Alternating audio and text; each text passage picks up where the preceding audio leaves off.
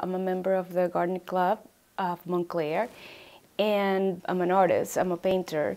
So a friend of mine suggested that I would try to express myself in a completely different way. I was very lucky because I was assigned a painting by George Enes, and George Enes is one and has been for many years one of my very favorite landscape painters. I think I draw inspiration from nature a lot. Colors and patterns and shapes and